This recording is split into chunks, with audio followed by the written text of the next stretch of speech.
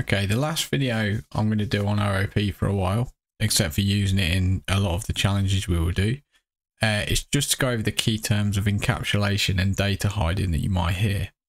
So I've got a very small example for this, but it's quite a powerful thing. What you can make is you can make what's called effectively like secret class variables. So we can make class variables, we're using a double underscore first and put it at the top of our class, so obviously before the constructor.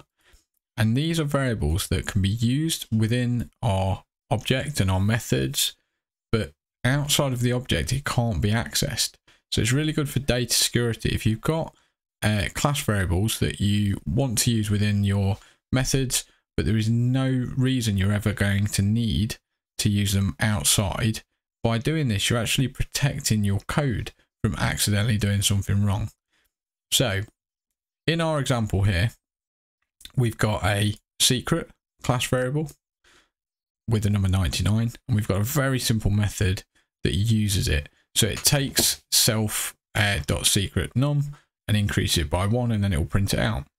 So I've made a instance of my object and put it in the variable called example. So if I were to run increase, so if I do example.increase and run it, you can see it's 100. So if I run that more than once, we'll see it going up because it's changing the value.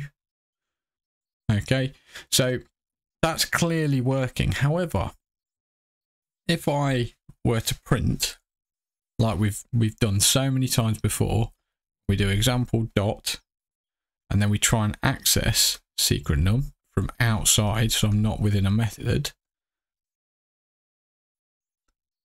I get an error. So I get an error saying data hide example object has no attribute secret num. We know it does, but we only know that because we've written it. Our code can't see that because that's hidden.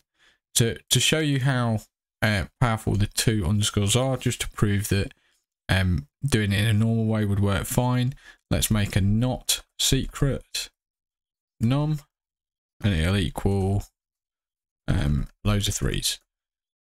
So if I was to change this printout here to not secret num, you can see that prints out absolutely fine.